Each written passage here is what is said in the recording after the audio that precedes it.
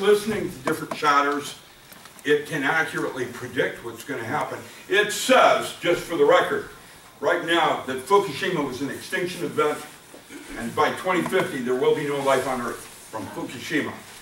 Now that's military, and that's heads up. So what I'm doing with John Wells on the 30th is I'm doing, the USS America is taking on water, and it's time to man the lifeboats. And what we're going to do is set up little kibbutzim-like bunkers, which I do in agriculture, that are self-sustaining communities. And we have a series of them already structured. Been working with Congressman Dennis Kucinich, others, where I go in and network rural communities in bunkers in Ohio or in Tennessee. I just came back from Chattanooga. I was down in Mexico. We're setting up infrastructure for when and if the grid goes down, at least your water and food's together. If you don't have your water together, you will be a member of FEMA. And that's the way it's going to play. And it's like Hotel California. If you check in, it's not funny. That means today, not next week, you need to have a minimum of 3 days of water for everyone in your family, including pets, and have a game plan for the first day of how to replace it. And if you don't have that part, you're dead. And that's how it's going to play. Well water, you need a hand pump. They're only 60 bucks. Matt Stein and I do urban survival skill workshops.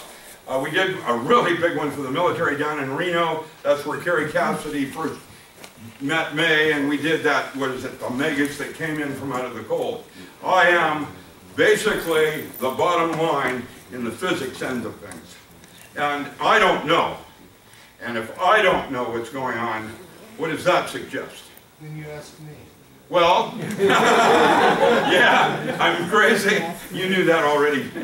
We had fun down in Reno. Lenny went with me on that one. Matt and I are going to be doing one in Lebanon, Missouri at usaprepares.com. And so if you're interested, that's one if you can get back there, you're welcome. Anybody here is welcome to crash my survival things back in Lebanon. You're welcome to come as my guest. You'll have your own accountments and you know where you're going to stay, how you're going to do that.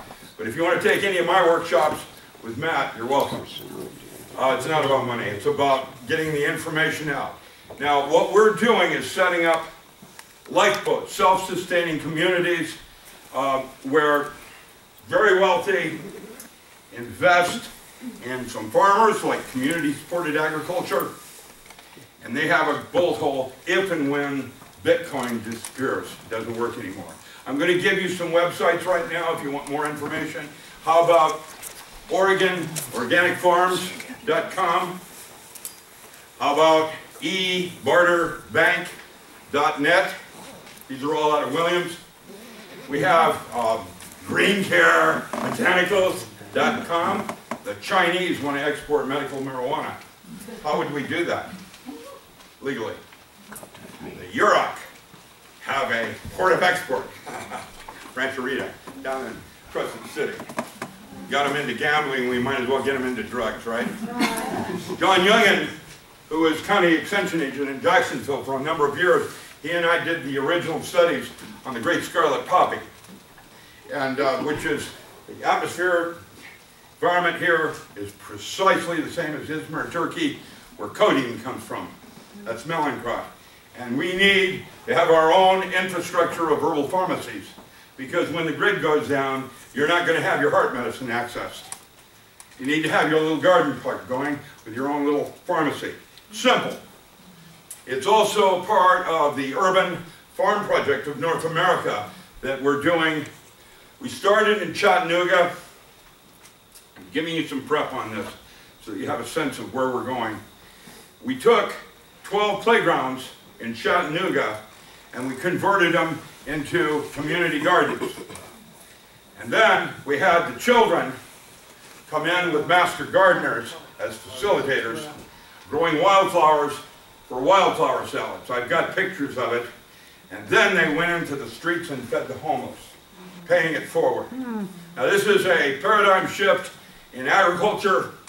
with educational reform. And I don't like the word reform because I've met Temple Grandin. There's nothing wrong with her. I am a functioning savant. I don't think there's anything wrong with me. It is our diversity that makes our wealth in the children. And to do a Common Core form is actually getting rid of where our wealth and richness truly lies in our community. And so with that, I have a sense now that that's where we're going to go in terms of our children, where gardening becomes a recreational sport and you compete with each other just like you do with soccer. And yes? Doctor, I'm a little confused because you talked about Fukushima as an extinction Right, event. that's why they have the Avatar program. But then, we're making sure that we have enough water in a garden. If it's an extinction event, why do I need water in a garden? Because there will be people, even though it's an extinction event, there will be people that survive. It's going to require a whole new concept in hygiene, where you take your shoes off outside and you take showers before you traipse into your bedroom. That kind of thing. You have greenhouses rather than open gardens. You have your water source is filtered. Now, I've just written an article on Fullerenes. People interested in that? On what? Okay. It's a brand new concept. What they're doing is they take 60 carbon atoms and they form a buckyball. There are 70 carbon atoms and 120. They're all buckyballs. It's the C60 everybody's interested in. I've got the article. What we're doing is we put exclusion zone water inside it. That's H3O2. And then it forms nanotubes, and we give lethal doses of radiation to rats. Feed them this Fullerene water, and there's a 95% recovery. How does it work? This started in the Ukraine, and it's now being reproduced in other places in Russia. It's a reproducible thing.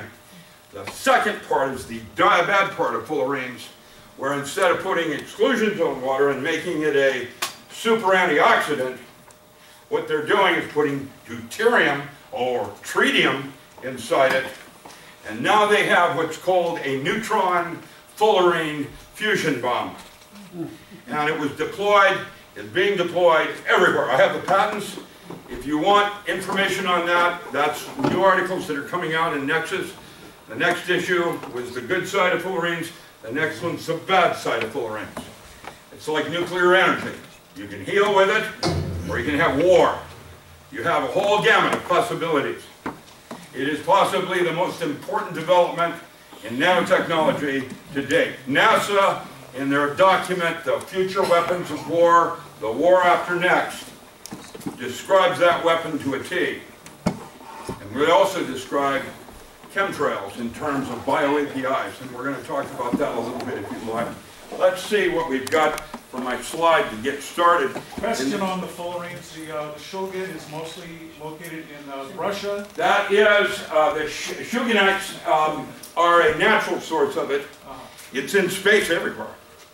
That one asteroid we docked on is a solid diamond. I don't know if you knew that or not. NASA, it was a solid diamond, big piece of diamond, had Fullerenes all around it. By the way, Fullerene structures are 100 times stronger than diamond and are what they're making the space elevator of right now. How do you spell Fullerene? Fullerene, F-U-L-L-E-R-E-N-E. There's an article in the current Nexus magazine about yes, it. That's correct, yes. Thank you. Yes, sir. And the literature is all over. Let the buyer beware when you go out to buy this stuff from who knows what. Good luck with that.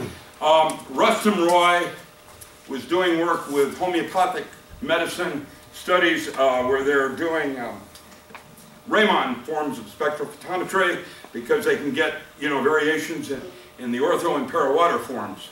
Water, as you know, has isomers, right and left-handed, right? Everybody know that? No. Oh, sorry. Well, just like you have a right and left hand, there's two kinds of water. And, the dipole moment goes that way or the dipole moment goes that way. Handedness.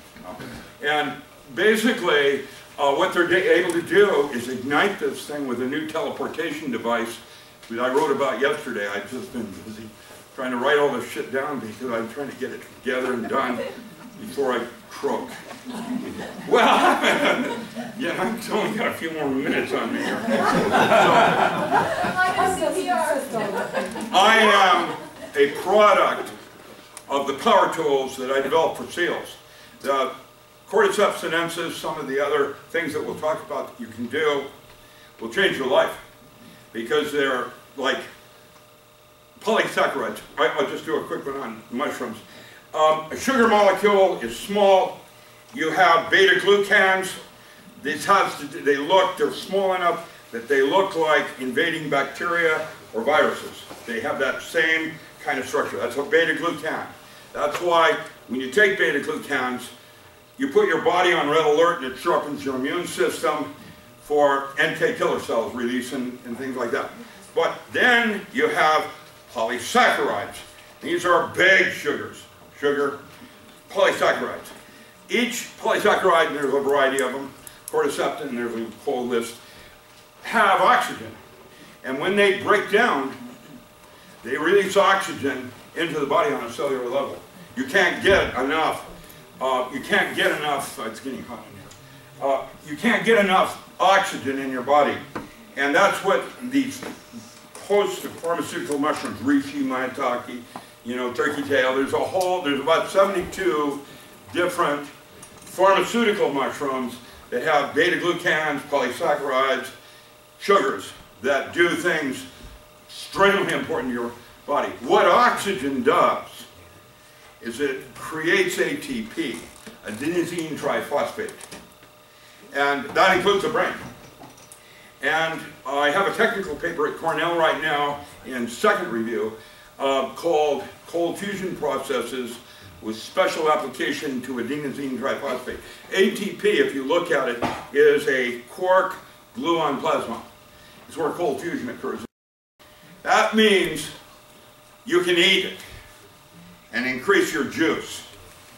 That's why it's chapter 1 and why I train SEALs. You start with a physical plane and someplace to launch for a super soldier. You start with your health, and that's a reflection of your spiritual and your emotional and, the relationship of the different planes and the way you would look at the way you store information in yourself. So we hybridized this polysaccharide and created a superfood. It's a hybrid form, and then we put it in nanometer, 10 to the minus 9. Usually, capsulating will be 80 mesh, US standard. That means 80 particles per inch. That's encapsulation. It's a smaller, finer powder than tablets, which is usually 20 mesh. Nanometer is way down the scale there, and the way they shred it down to that size by 9 zeros,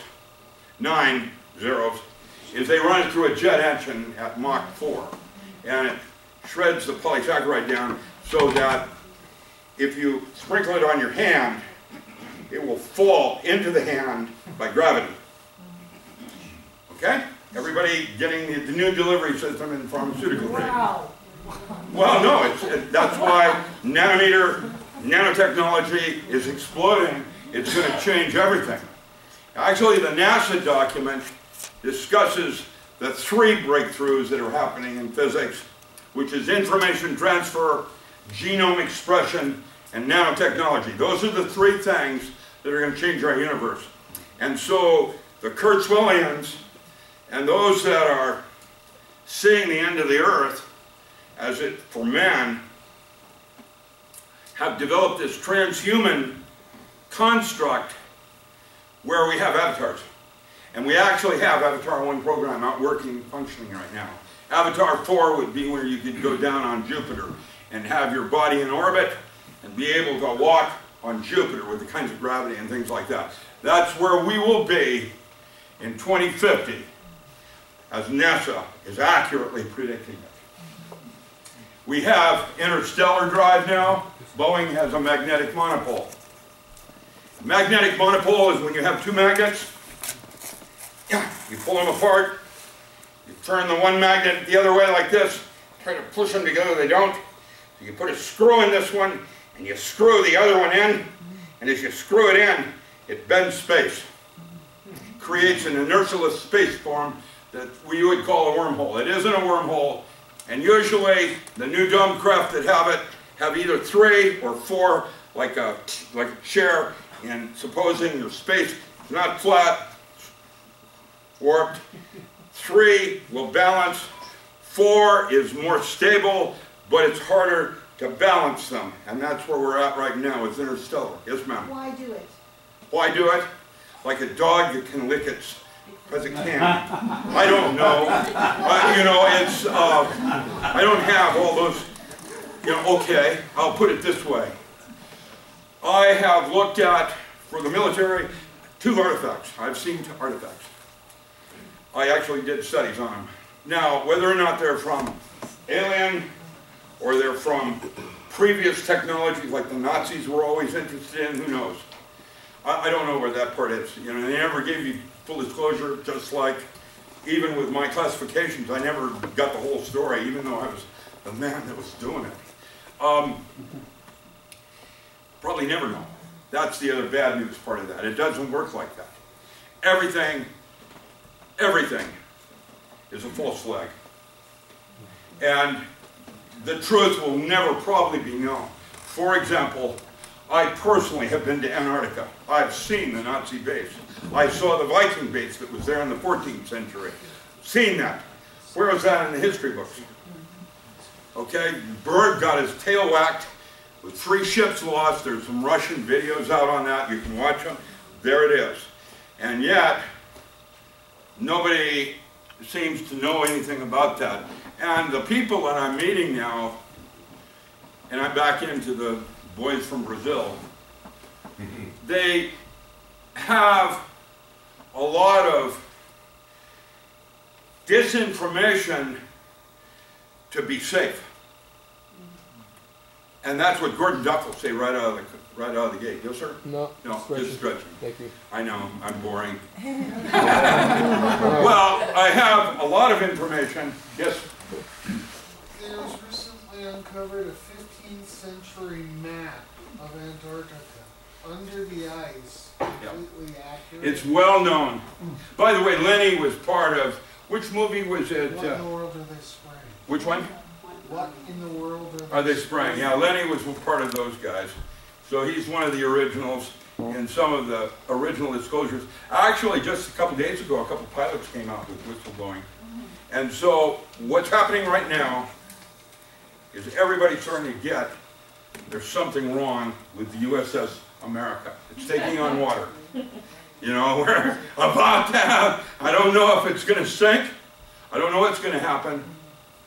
But it's time to man the lifeboats. And you have 5 years, starting from 2015 to 2020, and that's NASA document again, and that's what I'm going to be talking about on Caravan to Midnight on the 30th. And that'll be only a 1-hour show about the boats we're building, little communities like what Ashland Deliverance and others are doing here in Ashland as a infrastructure for, you know, community budgeting and things like that. You're actually, the way I say it on radio now is that what you have to barter is your joy. Whatever it is that inflames you is what you have to barter as valuable to the humanity. And at some level of the hologram, I can't get out of here until you do your part. And that's the way it's going to work, because we're all of us at one level in the archetypal level or collective unconscious. We are all the same humanity, and it's personally, I think we've been invaded. We can talk about blood types and the unknown gene and the fact that the war for Earth is probably going on inside each of you right now. And what we're all being done is being distracted by what is really important. And what you have to do is realize that money is like a theatrical prop. It's not real. What's real is your labor, what you do. And your children are watching you, which means that while you may not be able to save this earth, that's where they learn how to do it.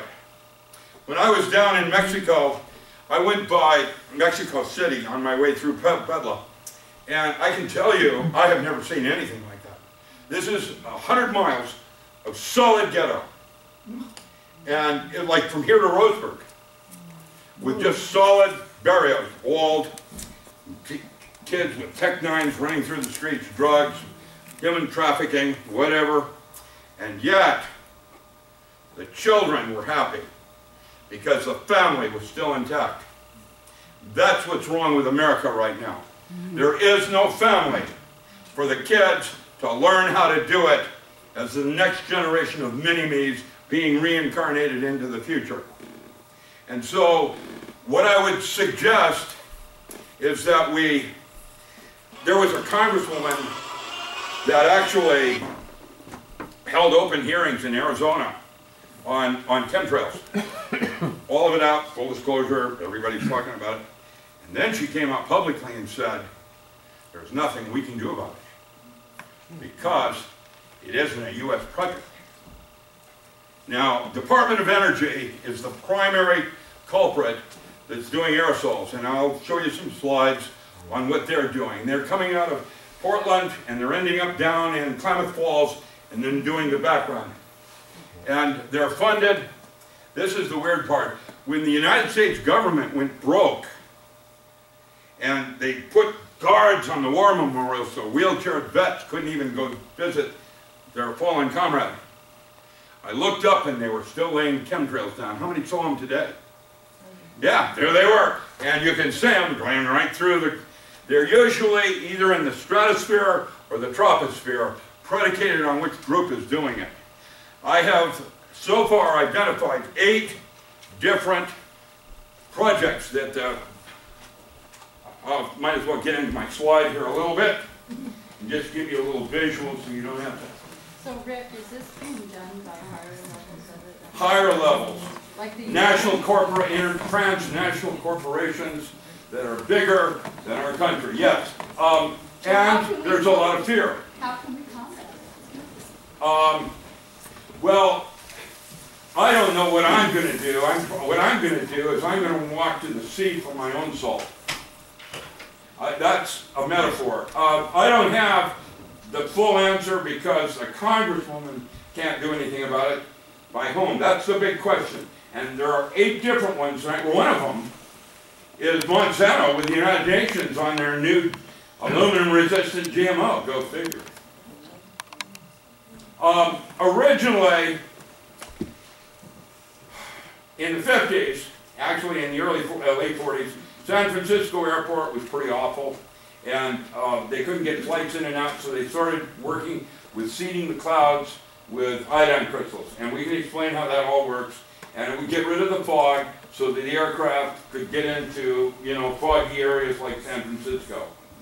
Now, they have a series of different kinds of systems now where they're either using aerosols, they're doing cloud smoking. We'll show you some of that in a minute. This was the original chemtrail to control fog. And they used iodine crystals, and this is how it worked. It was a very simple thing. They dropped the crystals into the cloud. Usually Medford would be doing that, in February. They would be, seeding the area so that the aircraft could get in and out. And they were doing that here in less than 15 years ago, when the airport was still the Red Baron parking lot those days. And the clouds were with silver iodide. And the reason is that iodide has a structure similar to water, which means that the water adhered to it, and then you had ice droplets, and then you could change the weather because of ice crystals and things of that nature. That was how it started. Then they started doing aerosols, and what they've done is up in the stratosphere, there's life forms up there. There's bacteria up there that's called a extremobite. It's like the kind that would live down a lava tube. This is a bacteria that can survive at 100 below Fahrenheit. That's what you have up there, and the temperature up there in the stratosphere. And these bacteria, what they did is they brought it down to Earth, and they mutated it and changed it in a nanobot that creates a polymer. It's a little geometric structure of plastic. It's a plastic polymer. That's what's in your body right now. You can put a swab inside your mouth, and put it on the slide, and at 600 mics you can see the polymer. What is that doing to you? As near as I can figure, with the limited physics that I can garner, basically that polymer is micro-dehydrating you like it's doing the atmosphere. Which means that you're all going to have more immune system problems because you're not getting enough water. Even though you're drinking enough water, you're not getting access to it. That's exactly what it does. This polymer gets lined with barium oxide and it desiccates the water right out of the atmosphere, right into it, forming artificial clouds. And Can I add something? yes, Plastics are also endocrine system disruptors, hormones. they do a lot of things.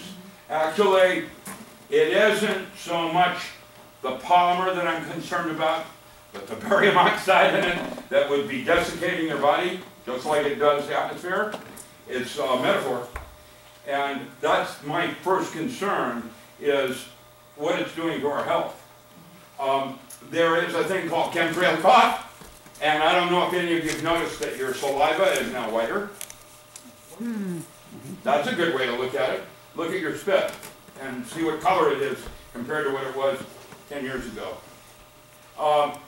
If you think this is normal, you're a conspiracist. I just threw this together with some graphics. Let's try to cope. Listen to this. Look at that sky. What's wrong with the aesthetics of that, you know, just the visual? One of the reasons I used to like to go out into the woods is to be in nature. What's natural? So, wait a minute. Oh, there you go. Oh, I'm going backwards. Why are they putting iron in the ocean water? What's that? Why are they putting iron in the ocean water? Why is it going backwards? Destroying the You're planet. going What's that? forward now. Thank you. I'm having trouble thinking about what I'm doing. Oh, that's a good one. I love this. Where's my backwards face? Oh, you don't believe in chemtrails? I guess you should know that from looking down at your smartphone. You know, smartphones are actually quite toxic. Within 2 minutes of holding a cell phone up next to your head, I can get a heat signature with infrared. Right out of the gate. We're not even talking about the dosimetry of other radiation bands that DEAL, DEAL, others have been writing about on the microwave dosimetries. Every frequency band has some kinds of organ responses. Everything. And our exposure to all the microwave bands and all these flowers that are up now, they weren't here, what, 4 years ago? Yeah. We're 10 times the radiation exposure in dosimetry. And there is LD50 ratios on some of these. Yes, ma'am. What about the new technology that it will give you phones without cellular towers, non-cellular phones? What about that? I don't know anything about those yet. Feel free to tune me up and I'll try to research. I don't know anything about those yet. I do know about the new directions in teleportation where you don't need to encrypt. You can go directly to the individual. This is in other countries now. Yeah. That they have phones that are not cellular. Well, there are frequency bands though. You know, the guy at Motorola that actually invented the chip, I'm a solid state physicist, that's what I did in my master's. And I'm actually a resident physicist, but I started as a transistor guy. I worked for R.B. Murray.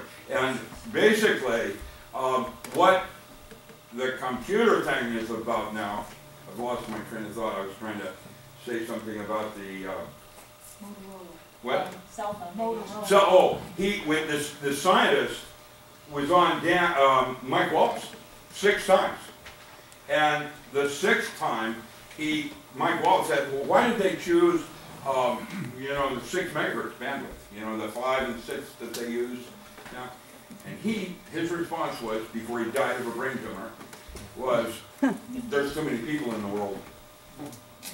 Cell phones were developed as a marketing thing to reduce populations. It's one of the flags in the false flags of layering. They're toxic. Yes, Paul? Rick, maybe you're going to answer this ahead of the time, but how many different kinds of heavy metals are they spraying in the atmosphere, and why the heck are they doing it? We're going to get there. I don't have all of the answers. What I'm going to talk about is some of the creepy that I'm now understanding about this nanobot that's creating polymers.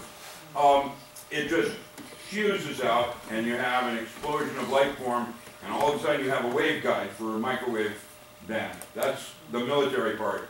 The primary Department of Energy ARM project is, and I'll try to get into this as we get further, there was aerosol projects to enhance radio and microwaves. That's when we started with ARC. I was part of the designing on this with Ashland, and that's when I got to know Nick when he wrote his book, Angels Don't Play This Hard. And then we became good friends, and then he got me back into physics. He's the one that actually, Nick is the one that got me to return to writing in physics again, rather than being a grumpy old farmer, what I'd rather be. You know, yes ma'am. What about Jeannie Manning? Jeannie Manning, was she the one that co-authored with him? Yeah. I don't know her. I never met her. I know his brother Mark.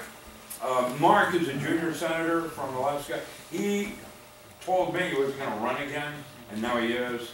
The reason is that Congress is not what you think it is. Let me give you an example. Well, you have transnational corporations. So 40th down is Johnson & Johnson wax down here. This is in pharmaceuticals. There's other kinds of corporations. In the pharmaceutical, Johnson & Johnson wax, the state of Oregon's budget is $8.4 billion. That's Johnson & Johnson wax's quarterly. Now that means that that company that's 40th down is 4 times bigger than the state of Oregon. And so when you start talking about fossil fuels and the import of fuels from other countries rather than from our own reserves, now you have manipulation on a level that has taken our rights away from us, where we are no longer the United States of America, we are something different. And in fact, the changes are happening across the board in all kinds of things. Things like Ferguson was not about race riots. Neither was Bundy Ranch.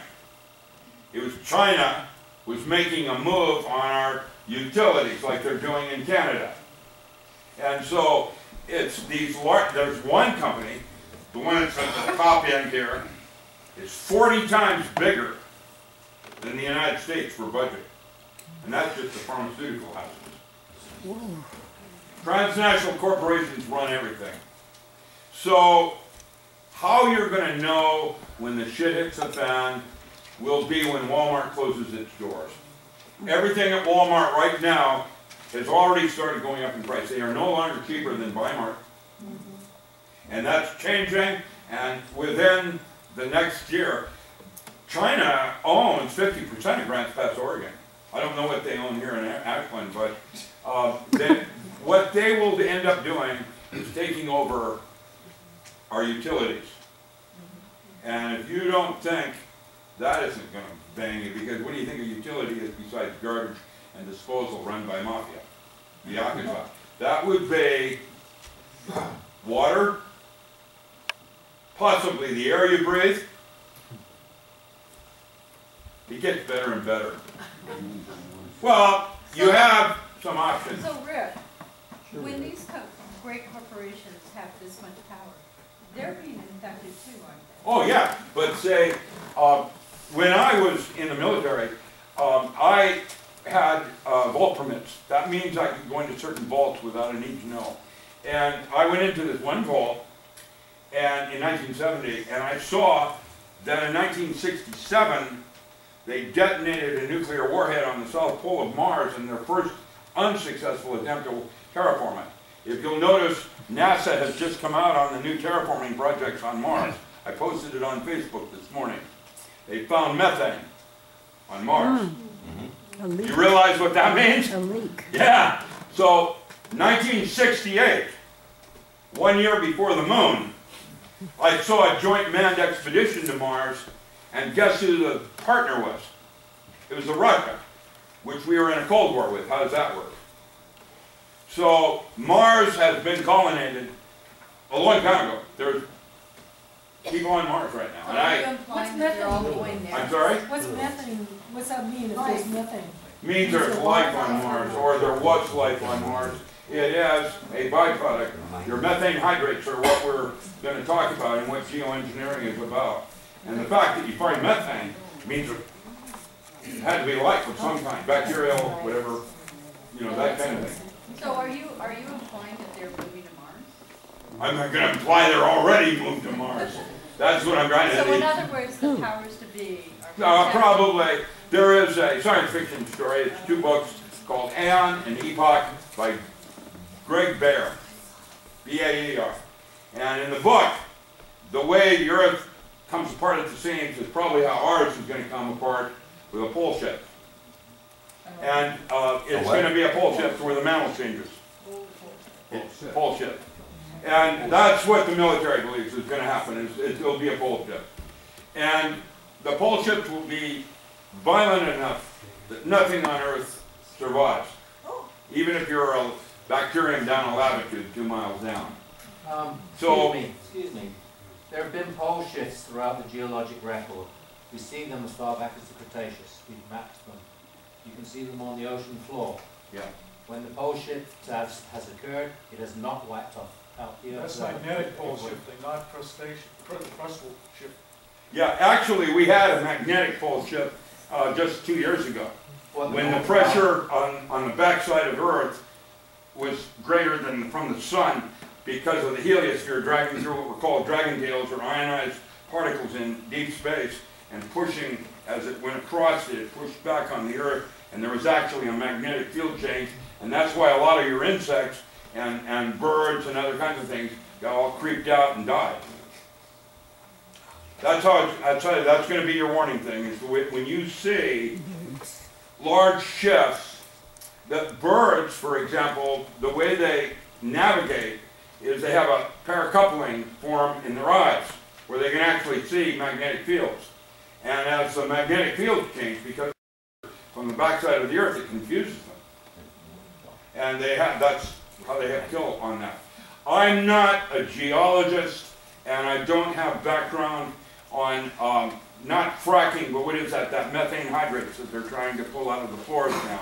That is Japan's big, super, here we go, this is how we turn off all our reactors, and now we're going to do methane hydrates from the ocean floor. Yes, ma'am? What you just explained, does that contribute to the wobble? What's that? Yeah, that's why the Hopi, for a century, you know, David, who was it, Banaka, and even before their grandfather Joseph, we're talking about the ritual of the wobble egg. The Earth wobbles.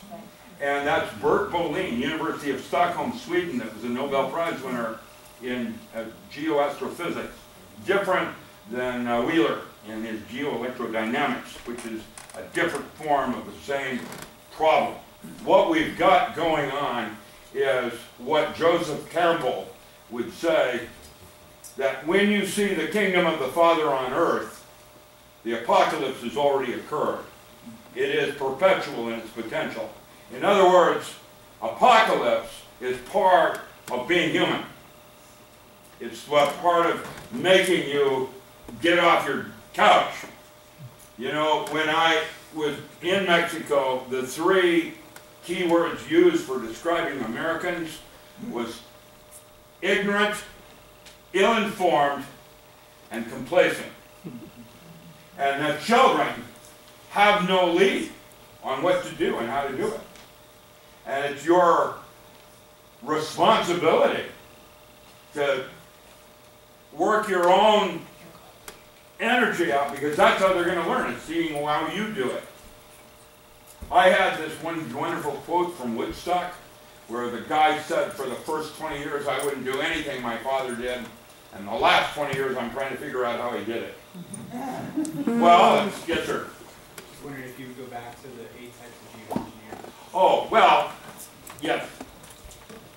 The Project Argus started in 1958, and this is when we started realizing that the Van Allen belt and Schumann's resonance and some of the resonant cavity oscillators that are in this structure are actually another kind of Earth, and that was one of the things that led to studying the different new radiation belts that we have forming right now. There is a brand new one that's not even on this graph that has to do with Fukushima and the nuclear particulate that now has formed another kind of Van Allen belt.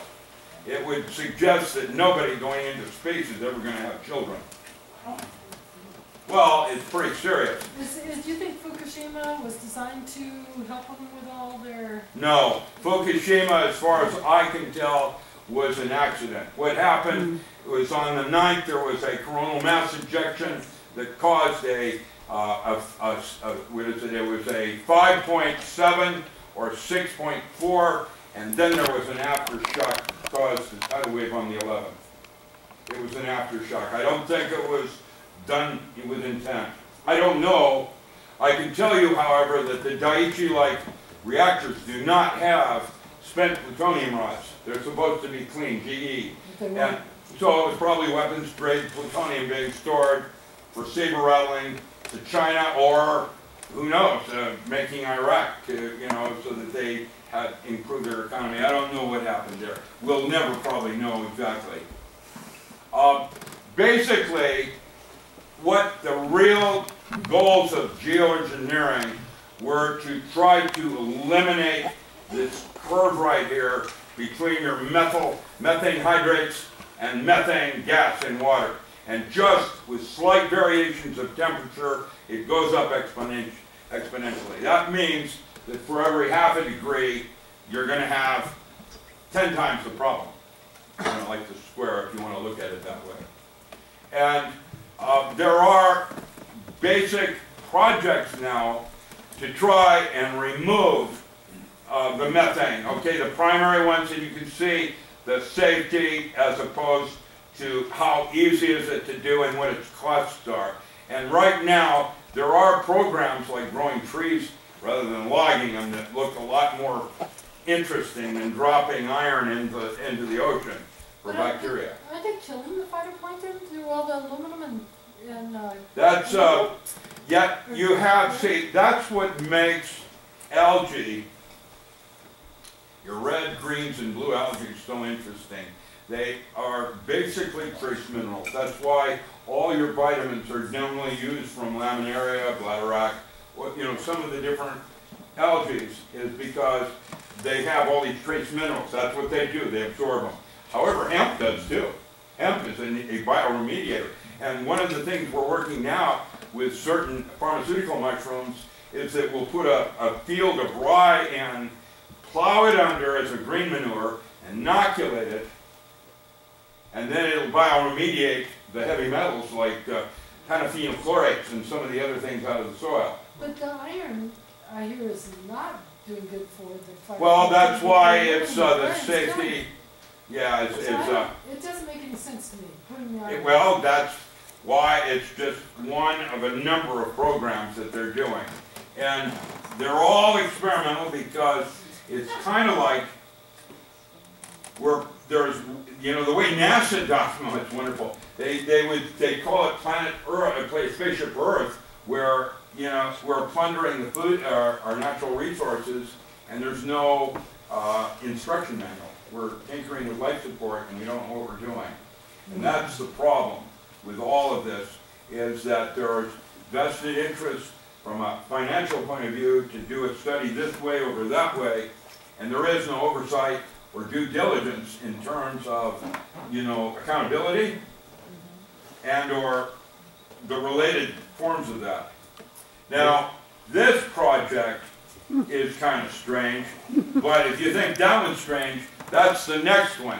That's probably your planet, what is that, Nibiru? Probably a Dyson sphere. That's most likely what that artifact is up by Mercury. I don't know what it is. NASA showed that artifact became uncloaked when that coronal mass went by it, and then it moved into the corona of the sun and parked itself in orbit. And the only thing that can do that from a physics point of view would be a Dyson sphere or something. I don't know mythology on the rest of it. I don't know about. Could you briefly explain what a Dyson sphere is? A Dyson sphere is gold.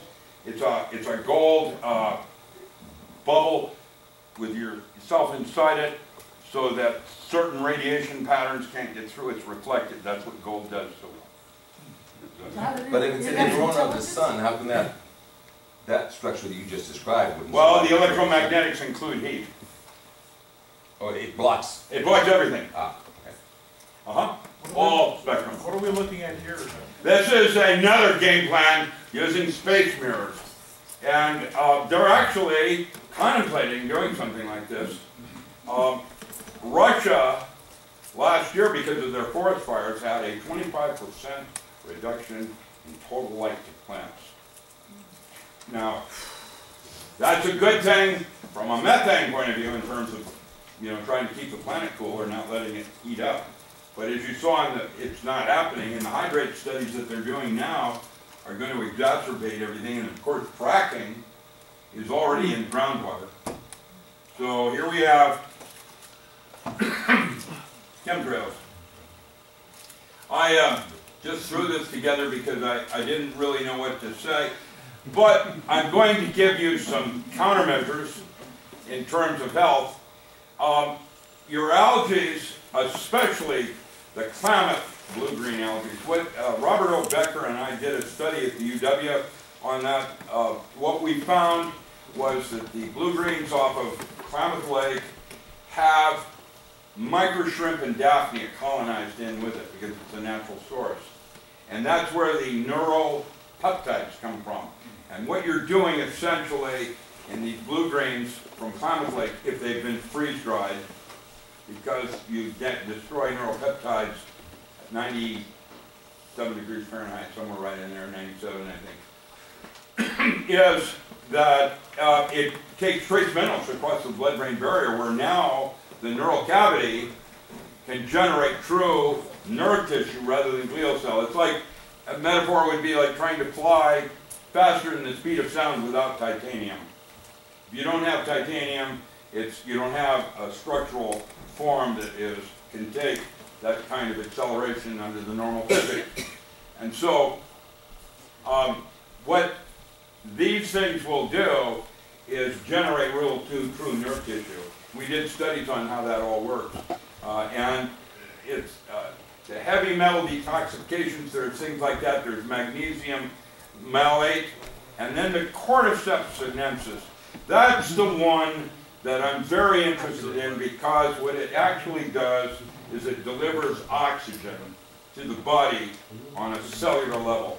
And that cancers are eliminated as a byproduct. They can't exist in an oxygen-rich environment, and the studies keep going on and on. Ketoprols, vitamin E.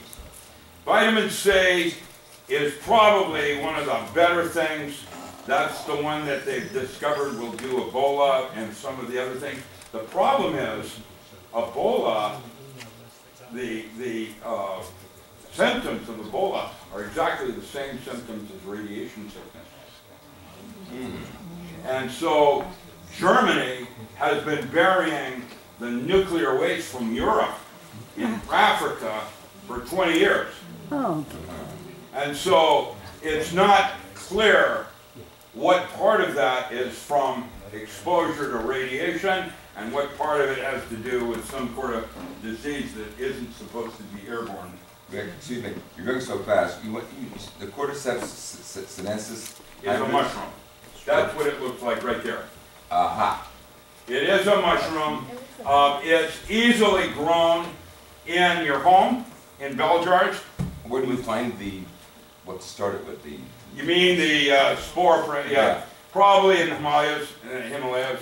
How does one Actually, there are 2 species of cordyceps that grow in Oregon. High altitude. Usually, you have to find it over 12,000 feet. So can one find it in, for instance, some kind of nutritional store? Or yes. This store? is for sale. Aloha medicinal kits. Just to interject, right here at Ashland Farmers Market, although it's not open now, there's 2 gentlemen who have a business here that they sell, I believe, 10 medicinal mushrooms. I buy chaga and reishi from them. They sell cordyceps. Yeah, so it's 5 after 7. yeah, you can get it from people locally. It's 5 after 7. 5 after 8, thank you. I just, well, they have other kinds of And things. just as an aside, Yeah. I've read, and I don't know that it's true, because Yeah. I've read that of all the medicinal mushrooms, that chaga is the most potent by far, especially when it comes to the beta-glucans. Beta-glucans. Polysaccharides. No, the polysaccharides are in a hybrid form, which is CS4, Cordyceps Sinesis 4, variation 4. It is, I have a technical paper on it with that we've hybridized it. It took us about almost 3 years to actually, luckily, get the hybrid form. Once we had it, we cloned it. Chaga and turkey tail, some of the others, they have different spreads of beta-glucan. And that's why Nick Begich, for example, has full spectrum element where he takes 6 different pharmaceutical mushrooms to give you a broader spread. Then what he does is he puts transfer factor in it, so it takes that enzyme and places it on a cell so that now it has the ability to look for bacteria or invading virus that look like it. You need to do transfer factor to make that system work. The beta-glucans, though, are for the NK killer cell forms. The polysaccharides are about oxygen. It's a different mechanism altogether. And that mechanism is what I think is going to save Earth. That and the Fullerenes. I think that those medical breakthroughs will allow. Questions? What's that? What's the name of it? That is called Cordyceps Sinesis. What that's doing is that little mushroom is growing off dead larvae. It's a symbiont. It's not a it's a symbiont. Now, there are others. There's saffron and flax and cinnamon. Other things that are, anti-inflammatory. These are some pictures of methane bubbles coming off the Earth, and then the methane cloud that forms because of the difference in temperature. And basically, that methane will make our everything uninhabitable. So, what did you say were anti-inflammatories? You mentioned a couple. cinnamon, there's a number of anti-inflammatories that all have it. Cinnamon, and the one you're talking about will be the Panghang, which is a different genus than the Kerinchi from Indonesia. There are different kinds of cinnamon. Okay, there's Panghang form, and then I'm sorry. Yeah, Kerinchi. Kerinchi is yes, sir. Just to go back to the last frame on the Sure. methane issue. Let me, there, yes. And I had to bring it up because of what Jane Whittington and others in the geoengineering movement brought up. The Arctic, are you familiar with what's going on? Yeah, they're doing methane. Methane. Yeah. Yeah. I don't know what to believe. Some people that I respect say that the methane release situation in Russia right now is paramount, and they also say that geoengineering is making it worse. Do you feel that's... I don't know. I can tell you that I don't like the particulate in our air. Right. And here's where it gets creepy. With the Fullerene bomb that I talked about, let's see if that... I'll keep that up. The Fullerene bombs that I'm doing now is 1.4 nanometers. It's so small, you can't even understand it. And that's the precision of control on thermonuclear fusion that we now have with the National Ignition Facility. And it would be a small leap to put those in the aerosol, and now you're all walking bombs. It would be like, the way I do it in radio, it would be the good Captain Kirk who's inhabiting the bad Captain Kirk's body in an alternate universe, and he has a weapon that he can bring up someone's picture on the screen, push a button, and they disappear. For example, a nanofiber of fullerene could be put in an aircraft in the steel, and they would disappear. There'd be no forensics. Hit with a simple laser beam, ignite it. I'm meeting with Judy Wood in March at the farm, And I'm going to discuss with her the new weapon that I've discovered with the patents and who's doing it and all of that. It's a Mossad weapon, by the way. And there is a high likelihood that it was deployed, not a new tactical nuke that was under the building, but the building 7, when it came down in slag. There was no debris. And jet fuel doesn't get that hot, and neither does thermite. There's only one thing in nature that will cause a 617-foot beam that after building 7 went down, and then the beam started to fall down, and as the beam was going down, it vaporized. That's a plasma. So I think that this weapon has been deployed in Baghdad Airport, for sure, possibly Gaza. I don't think the Mossad did 9/11, but they certainly knew about it. And so what are we going to do about this? Well, there's not a lot any individual can do except activist groups like this where the media gets involved. We do a YouTube where other people start to walk, and then what we're doing is informing everybody, because at some point it will be like when Mahatma Gandhi walked to the ocean and the English were acting like thugs, and it became apparent to everybody who the culprit was. Yes, ma'am. Dr. Miller, if it's not on mainstream media, it doesn't exist. You're just a conspiracy theorist. The mainstream media right now actually is worse than Nazi Germany during World War II in terms of actual reporting of what's going on. I watched this nonsense about Sony yesterday on the media. I did a thing with Jeff Rentz, and Rentz was all over the thing on this thing. And the media that I saw was what happened in Sydney with the kidnapping, hostage taking. This woman got on a bus. She was afraid, and she took her veil off because she was afraid of backlash of being a Muslim. And the woman sitting next to her said, "I'll ride with you." And it went global, because everybody's getting it now. It's not about race wars and the Taliban and the ISIS and the everything else. It's all disinformation.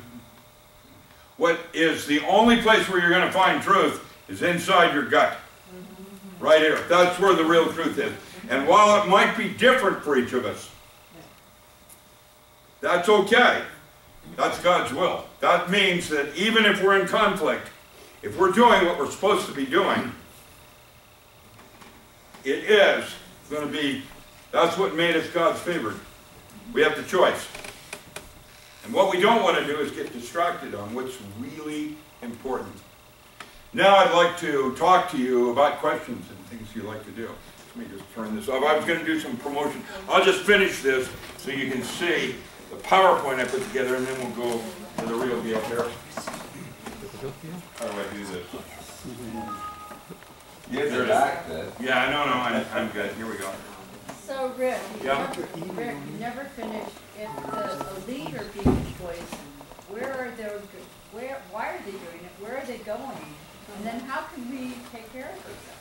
Well, I think that the first thing starts with your diet, and even before the food you eat, I think your selection of water is essential. That's where you start, is where your water is. Did it came from a public source? Did it come from a well? Did it go through a filtering device like Fullerenes or, the Sugenites or whatever, some of the other, Shungite, the carbon filtering systems. They're so small.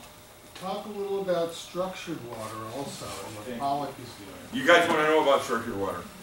Yeah. Well, let me finish this slide quick. Yes, I will. I won't forget. I promise. So when he talks about structured water, are we going to understand how we can apply this in our life? Yeah. Yes. Listen, there's, it's like that. So what I'm going to do is not worry about it and move to the next thing. And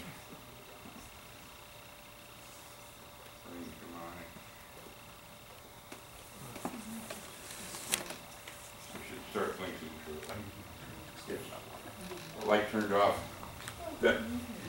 Structured water Dr. Jerry Pollack has written a book called The Fourth Phase of Water. How many people have heard about that? Fourth what? Fourth phase of water. There are actually 18 phases. Jerry was the physicist that hired me to work in anesthesiology in 1970. He's a professor emeritus now at the UW. That's where I did my work. Jerry's an old friend. His work in water is followed by Rustin Roy at Penn State, and then up at MIT, they were doing studies, Mark LeClaire, some others on structured water. This had to do with the dolphin, and they would blow these bubbles, and it would create a bubble of air called sonoluminescence. And what it is about cavitation and the idea of air or topological surface turning inside out on itself, like your hollow earth thing kind of sort of thing. DARPA. I'm sorry? DARPA. DARPA. What about They DARPA? did cavitation. What's that? They did cavitation. Of course, cavitation is extremely important. What cavitation is okay. Here's how structured water works. You have a big pool of water, and you have a drop of water that hits the water. When it hits the water, you always see a little bubble that comes back up, and it settles out. When the drop of water hits, waves go out. At the same time, when the drop of water hits, waves go in, and they slap and they capture a small amount of air. In other words, it's not a water molecule, it is exclusion zone water that has trapped air, and if you look inside the air, at the topological surfaces, it's cavitating into itself. That's called cavitation. What is cavitating? The air inside, because of the exclusion zone water, which is H3O2, that forms a structure around the air. The dipole moments of the system causes this cavitation process because of H3O2. It's taking hydrogen peroxide and bringing in a third hydrogen molecule. All right, now, what that's doing is that when water touches anything, it changes. If it hits plastic, it doesn't do anything. If it hits indium, it goes right to the side of the wall in what you call surface tension. That's exclusion zone water structuring. And each metal is different in terms or thing that water touches, including carbon. Inside a buckyball, I can tell you the physics of that is extremely interesting, because now instead of cavitation, we're going to talk about a new concept, which is not cavitation, it's called supercavitation, and it has to do with Euler's equation divided by 2. It's a whole new thing about hollow earth and how, you know, your other universe is inside the out of kind of thing. So what happens when it touches? We'll talk, I'm sorry? What happens when it touches us? Well, we're okay. In different organs, that's why saying prayer at dinner actually, with intent, causes changes in the structure of water. It's called the intentionality experiments. That's a little hokey pokey for me at this moment. However, I'm going to tell you that praying over water will kill vampires. No, I mean, it's you know, holy water. It has an effect. Prayer and the concept of taking thought into, that was Emoto that tried to do it. He's a little Zen. But now we're getting the physics of how it works exactly. And when water touches anything inside your organ, it changes the way it touches the surface inside your organ. And if you don't think internal landscape is important in terms of how you're thinking about what you're doing, you got a glass half full, a glass half empty, and the other one's full of piss. It's yellow liquid. It's a metaphor. You okay? When it's half full, you have just been given something. When it's half empty, you have just lost something. It's the same glass. You have choice. And that's the internal landscape that structures the water. Now, let's go to what structuring water really means. When you take two metals, gallium and arsenic, and you slap them together, they create a forbidden zone that is your check register, checksum error, where you store all your information. It's called the forbidden zone. And we have the same thing 6 zeros lower with water. It's 1,000,000 times smaller, called the exclusion zone. And it's a check register, and that will be our next computer. What would be 6 zeros more efficient than our current solid-state physics chips that we have today. So structured water, we're only just now understanding. Mark Leclerc would say that structured water is where God is on Earth. Paul. Okay, 2 questions. First of all, H3O2 can't possibly be stable. No, it isn't. It is, in its structuring form, it is constantly talking, which is called the entanglement thing, where it's passing its information to the next molecule because of the structure of the dipole. And that's why it's the outer layer that is the exclusion zone, and then you have different forms of things. And then, of course, you have ortho and para, and then you got to throw in isotopes like deuterium and tritium. Okay, and then the second question, what are the probable benefits of exclusion zone water? What are the practical applications? Hydration? Better hydration? Absolutely better hydration. So, drinking water that had been run through a blender, vortexing it, causes structure. That's why a waterfall has H709 with a free radical ion. Clusters in 3 groups, 3 water molecules, and the way they cluster, an ion, activated ion, and that's why you feel healthier around waterfalls. And yes, ma'am. Oh, plus just drinking it, like Ashland water, this has, besides all the aluminum that's falling, they add aluminum to the water. Well, so what our SEALs used to do when we're in foreign lands is we carry a little vial of baking soda. Small amount, just a pinch in your water changes the pH. Right out, because the exclusion zone, just by the baking soda going in there, the water structures around it and it changes the pH. Well, they do that in Ashland, but that doesn't mean you're not getting the aluminum when you add that to ice to your lemon. Well, so what we're suggesting now, that if you take exclusion zone water and you put it inside a buckyball, it forms a fiber, a nanofiber, that will go in and isolate heavy metals and ionizing radiation in the body. And out it goes. It wraps itself around it, isolates it so they can't do the deed. Does mica do that too? Instead of mica rock, does that cleanse the water? Because I was watching on it does that. Mica is a different silicon. It's a sand. It's not a carbon. Okay, it's different in terms of structuring them.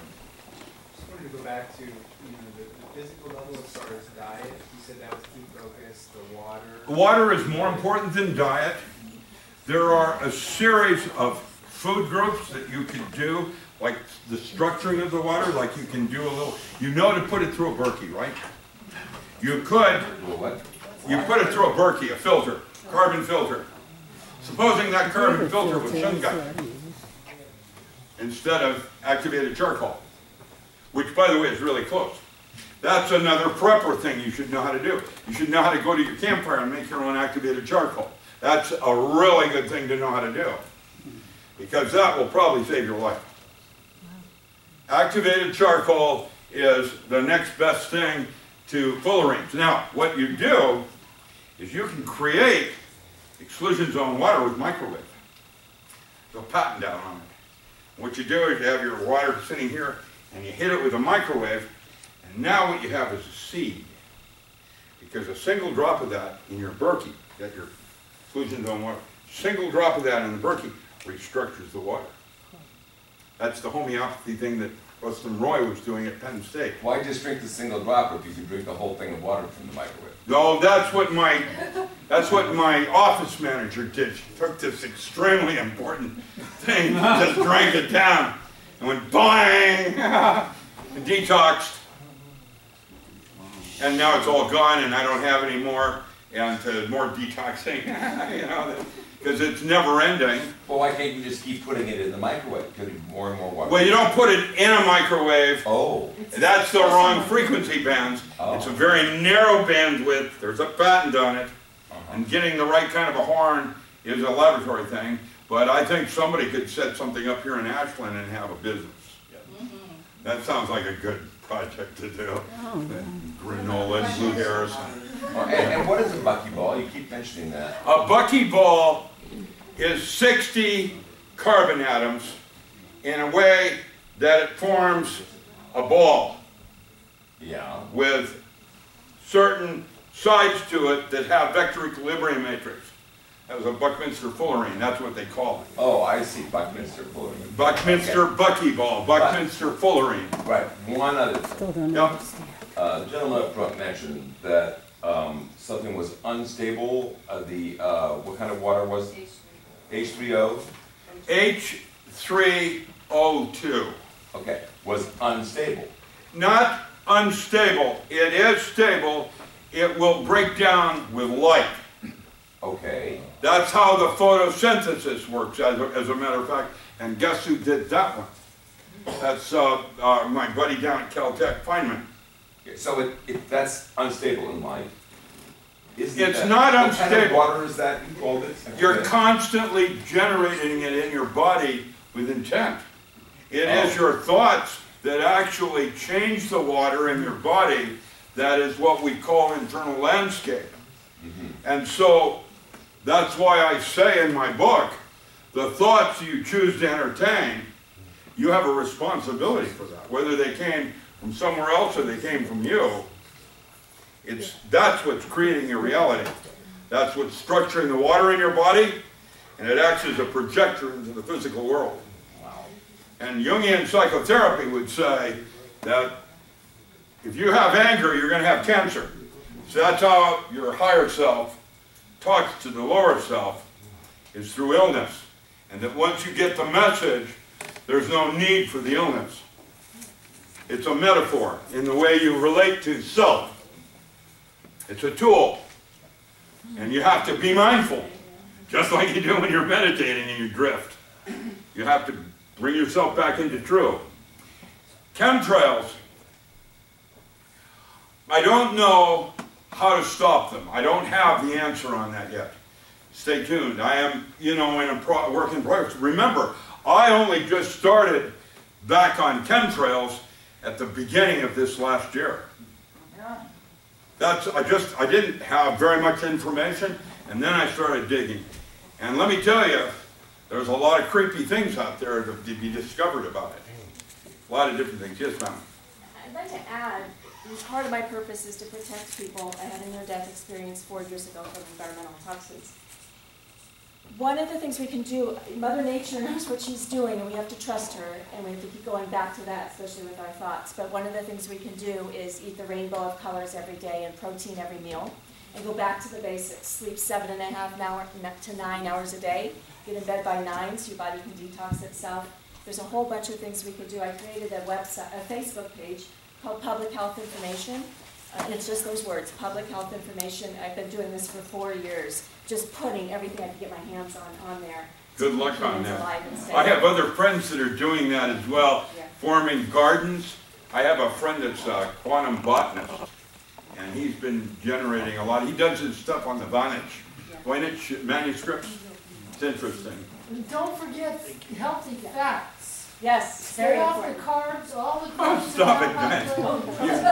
I used to say a long time ago, you are what you eat. We should all be eating at least a cube of butter a day. We want healthy fats. All the it's totally destroying the cell membranes. It's an extinction like the fat organic, raw, grass-fed only. So everybody that I know that eats raw is healthier than me. I mean, everybody I've met that does raw somehow has got better health. I wanted to say one final thing and then we'll do questions. We are no longer what we eat. We are whom we feed. Man is not human. He's only 10% human, and the rest of it is bacteria, viruses, molds, water transport processes, you're a habitat. Yeah. And let me tell you, if you look at yourself as a habitat, not just, you know, as a unique, that you got the cooperation going around, everybody's different. Homeostasis of health is different because some is a whiner, the other's a conehead. You know, Saturday Night Live, just in its finest thing. The idea of being able to understand yourself as unique as a specific galaxy is. You're a series, and it's micro, macro, whatever. That's a holographic model to be distinguished from a quantum mechanical model. And these are metaphors for how you see what's going on. It doesn't mean it's right. They're models. In physics, I don't know any law in physics that's lasted longer than 20 years, except maybe Maxwell. You know, getting out of here with the right-hand rule of thumb. The idea that there's something more going on here, and we're only in the 21st century. We don't even have a clue yet. And so we got this big venture. I know of 4 mammals on this planet right now that are more evolved technically than man. Wow. Which ones? Orca has a cerebral cortex that's twice the size of man, and that mammal is firing 60% of it. If you want to know who God is, not your God or my God, but God. God meaning going places man will never be able to go. That's orca. And then who lower on the food chain is dolphin. And their form of play is sonoluminescence, which is cold fusion. There's a pilot whale and manatee. All 4 cetaceans have bigger brain cases than man. We don't have a clue. I've watched elephants paint themselves with their brush, depicting an awareness of self that none of us have. And the gorilla, what was that gorilla? Bad gorilla, what was that, Congo? No, it was that Coco or whatever it was. It had a sense of something more, like God.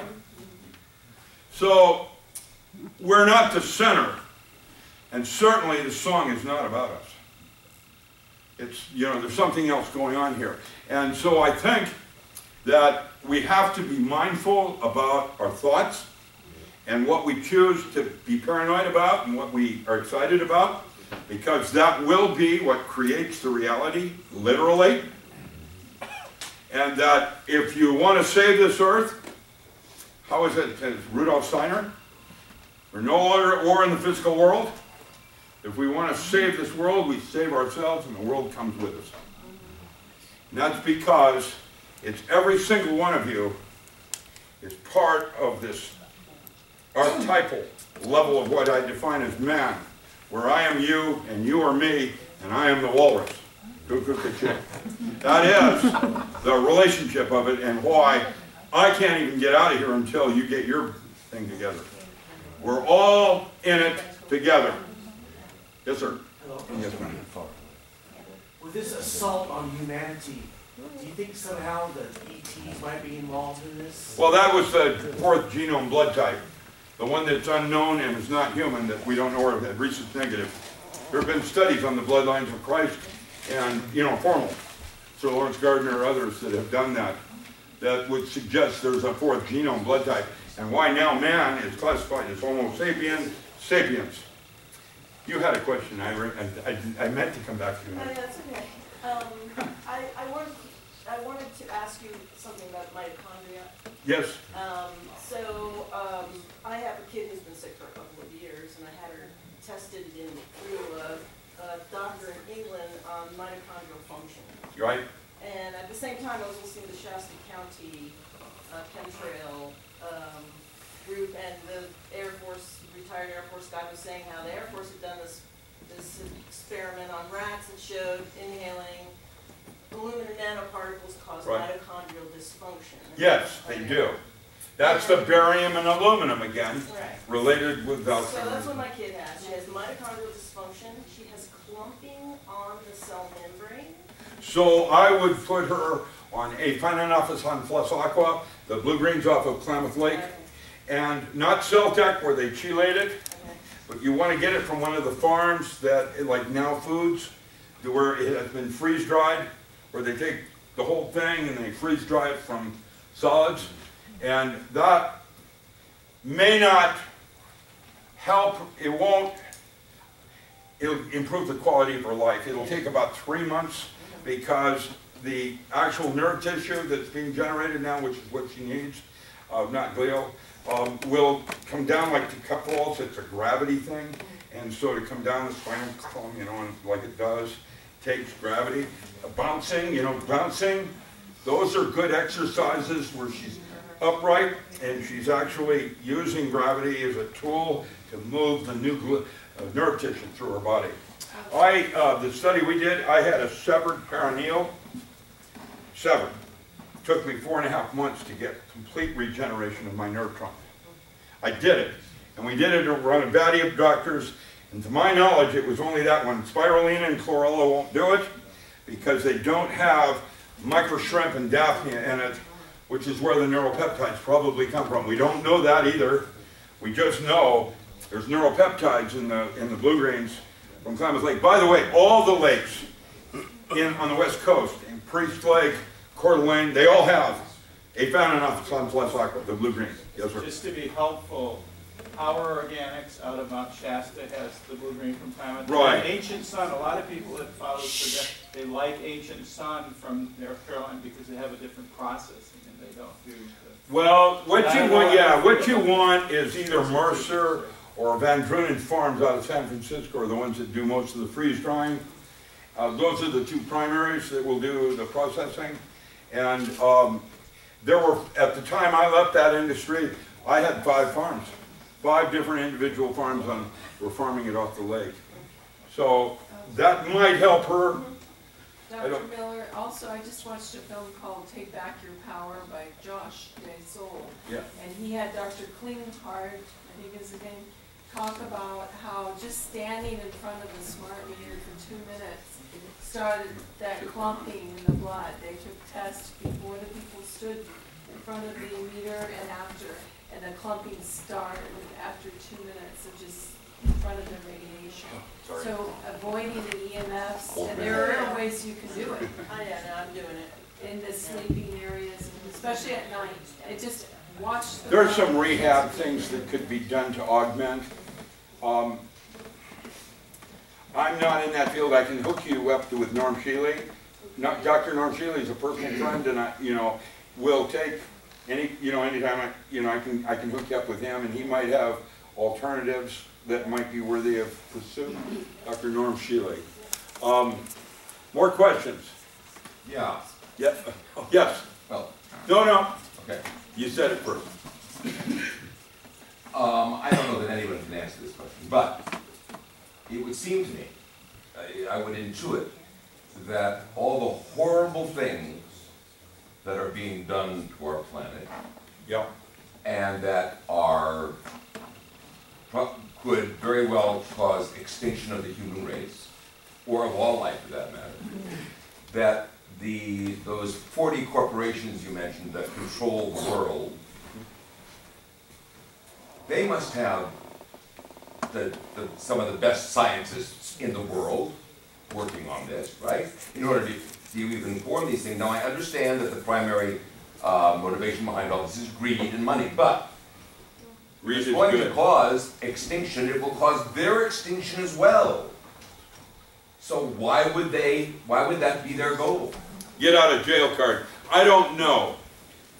I can tell you that the prime directive, by anybody's standards, is that there's too many people on Earth.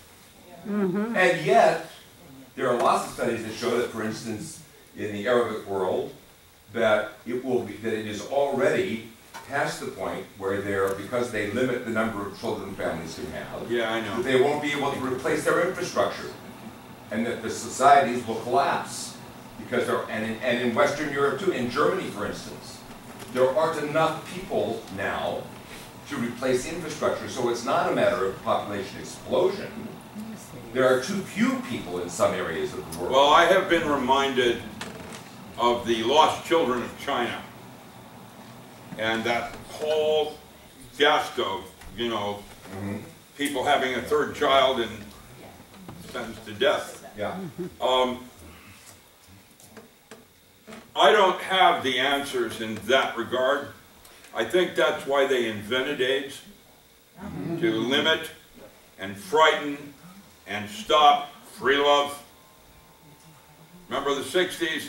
And then it became the 70s. And it was real creepy. And you didn't know who you were going to be with because it wasn't like the 60s where everything was go for it. It changed. That's prime directive as a metaphor. And now they've ramped it up. And the cell phones are Exhibit A. Fukushima is, while Fukushima is the probably right now in my mind the single most important thing to be talking about. Chemtrails, geoengineering is right here, and is moving like this. It's getting, you know, at some point, I'm not sure how that one works. With GMOs and da-da-da, down further down. Now, the war in Syria, Dennis Kucinich came out with a paper saying the real reasons we're in Syria is about oil. And when you talk about Ukraine, and the fact that you have Ukrainian and Russians being killed by the same weapon, how does that work? You know, cause is that we're infiltrated by something, and it strikes me weird that the top 1% also represents the least human aspects of being human. And so it's time for us to take back self. So I suppose it could be seen in terms of, if you'll pardon the expression, folks, conspiracy theory, that that top percent we aren't even aware of is trying to depopulate the Earth in order to re-inhabit the Earth with a different species. That's another scenario. That's a creepy one. Imagine the terraforming going on right now, you know, right in front of our eyes, and I came out of Taprock. I'll get you in a second, I promise. I won't forget it. I came out of Taprock, and there was this guy looking up at the sky, this jet's laying it one down, and I said, you know, that's not a contrail, that's a chemtrail. And he turned around and he said, yes, it's a chemtrail. And I said, you know, that's really toxic. And he looked back up there and he said, no, it's not toxic. Why would he say that? Because if he were to acknowledge that it was toxic, then he would be obliged to also now have to do something about it. And that's the complacency part that we're all at war with inside ourselves. Of, you know, knowing what you're supposed to do and then actually doing it.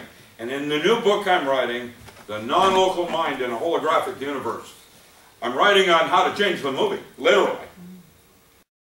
And the way you do it, one chapter is called the Stanford Argument. At Stanford University, the philosophy of the difference between intent and intentionality.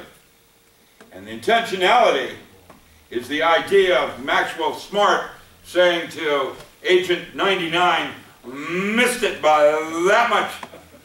You know, it isn't, it's what happens at the end of the day that is your true will.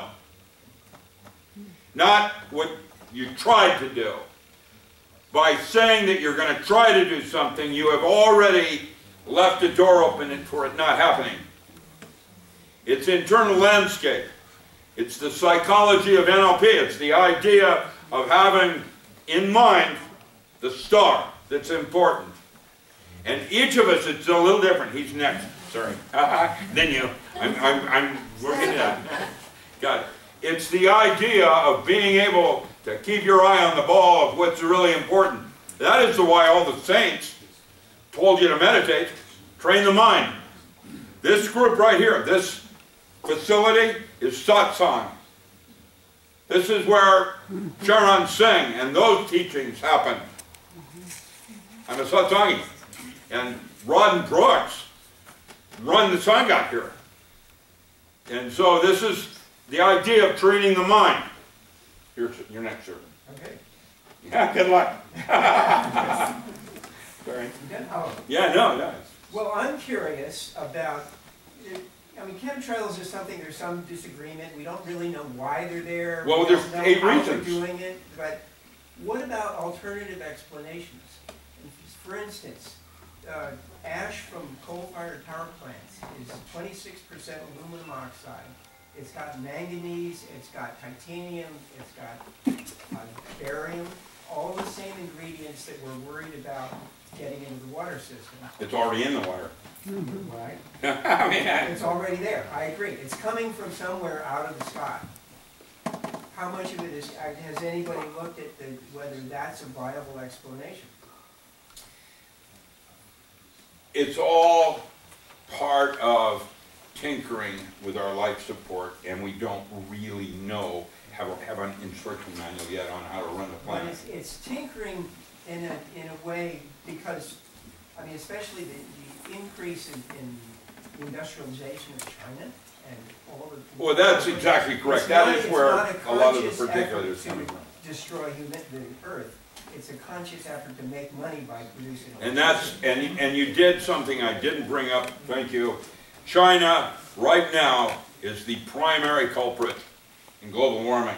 Even though there's other things going on with fracking and the other, things that we're doing with this methane hydrates, it's China right now in their industrialization.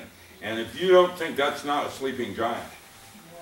And actually, all things said, I have to say something. No matter what else is said about Putin, he's the first Russian I've seen that has actually tried to give Russia back to the people. No, he's not our friend, but he's a Russian, and you have to give him that. I have to respect him, but I dealt with Khrushchev. Listen, you don't even understand what we're up against here. And Putin's right now, their country is in a world of hurt. Can you imagine what it would be like if everything that you were buying for $1 today now cost you $1.14? That's what's happened in Russia right now, today. It's an oil game.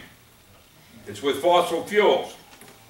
It's not about what you could do is take and tithe 10% of your driving to not driving anymore. That's a good place to start. 2 minutes? Okay, so I've got, you has a question. Did you finish?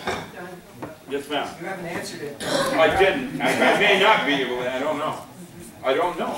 Yeah. Okay. But William Casey, head of the CIA in 1980, said, "We'll know when our disinformation campaign has worked when everything Americans know is wrong."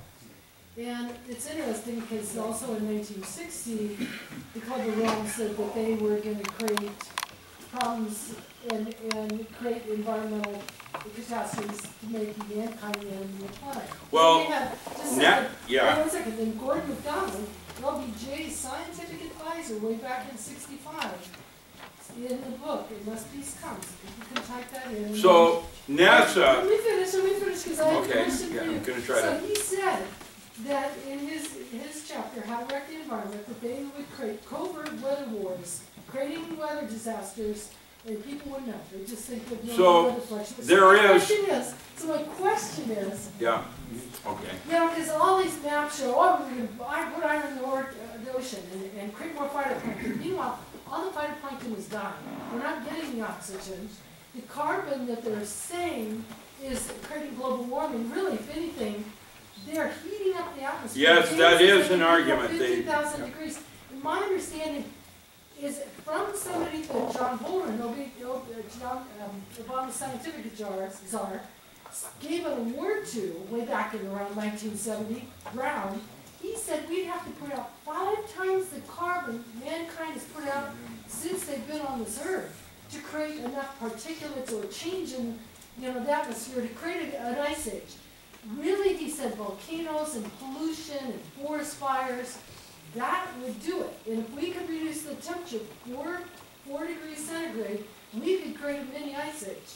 So my thoughts are this carbon is 100% PS, and that really they're putting these particles out in the sky to then heat up the atmosphere and drastically whip around. Well, the whole idea was on the... The thing about carbon is PS. I understand. There is, before this recent NASA document that came out that was called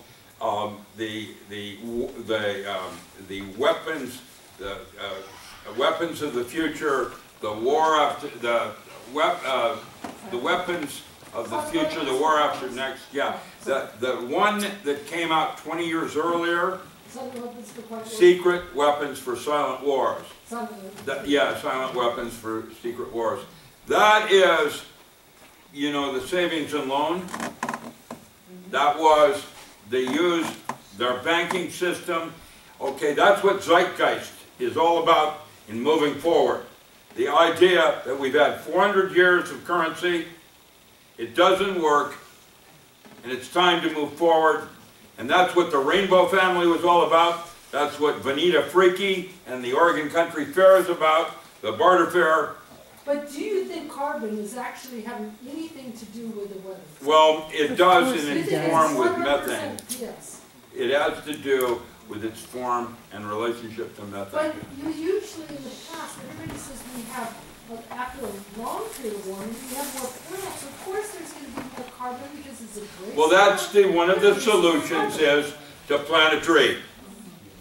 Yes. And that's the second thing that you can do as an individual activist is to start planting trees. And have your children see you do it. But they also said, I read an article saying they want to burn this area down so they can plant new trees, because old trees don't gather more oxygen or more carbon. So they want to well, I don't know about that part. You know, for me, I have a different relationship to timber and forest. And a forest, by the way, is not a tree farm. They're different. No. Let me give you my personal axiom. There was something just signed, it would be more clear for Now, me. what can be attributed to simple stupidity? Simple stupidity. Well, it's if they run the world. Yes, ma'am, first, yes. This is more of a spiritual question, it's not exactly scientific. Sure, well, no, that's, I hang out there. Yeah. But there's a process called ascension that the whole earth and all humanity is experiencing. I understand that. And that is supposedly moving Take it into outside the or third dimension. And it's the third dimension that's going extinct. Right? Well, okay. Right now, there's a movie, Interstellar, that has a very accurate metaphor, visualization of what space would be when he goes through a black hole and he finds himself in the library called Akashic Records. He's communicating to his daughter by pushing books out of the bookshelf in cipher, hoping that she gets the message in the past. Now, that's a concept. The originals on space had to do with sliders and multiverse and the physics involved with that. But to think that the rapture is going to come and get you,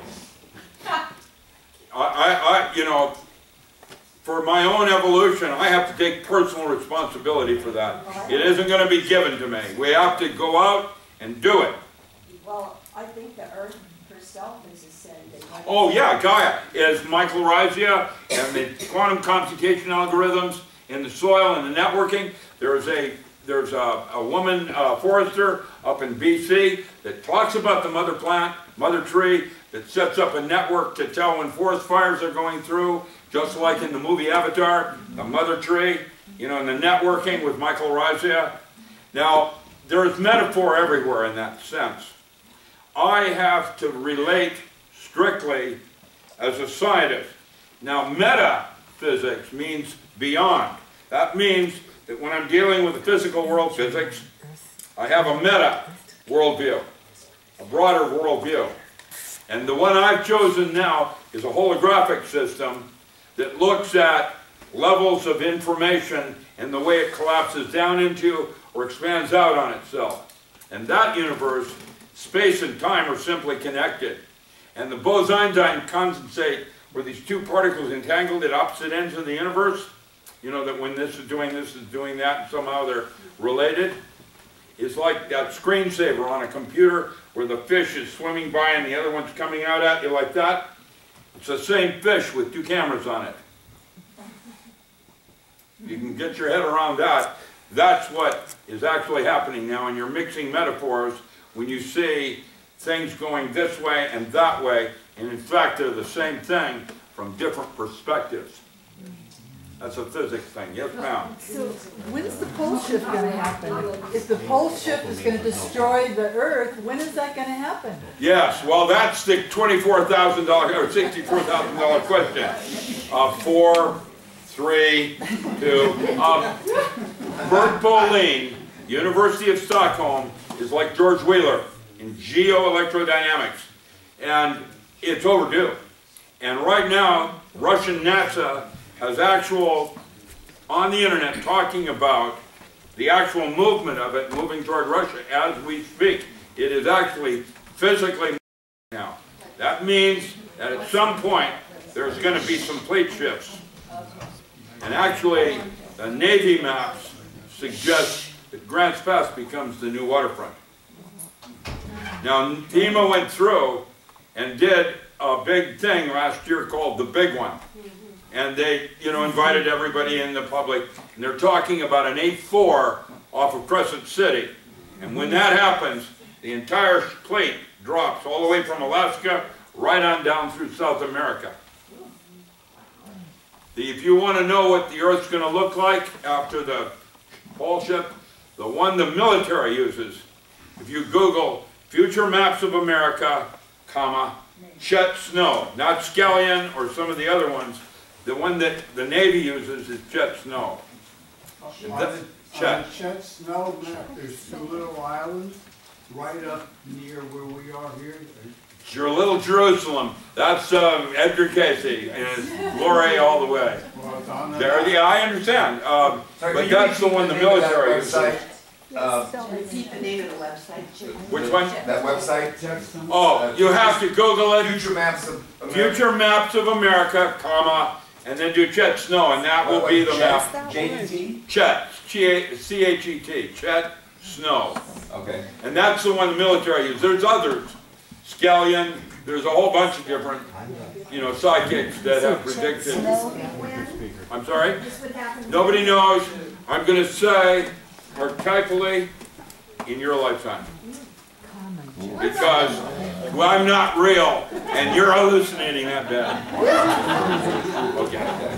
Thank you. Thank you. Yeah. Nobody talked about